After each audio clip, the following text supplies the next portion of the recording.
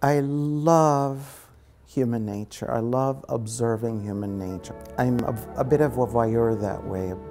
But if I were to retrace it maybe forensically, why I might have become that or am that is the luxury of having been bicultural and the luxury and the asset of being queer. I always thought, wow, those are the most advantageous viewpoints to look at a big swath of human behavior.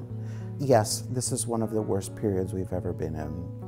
What I do love about American society is that it's a contentious society and that it's not a matter of happiness or unhappiness or frustration and calmness. I think, how could a nation like this not be endlessly chaotic?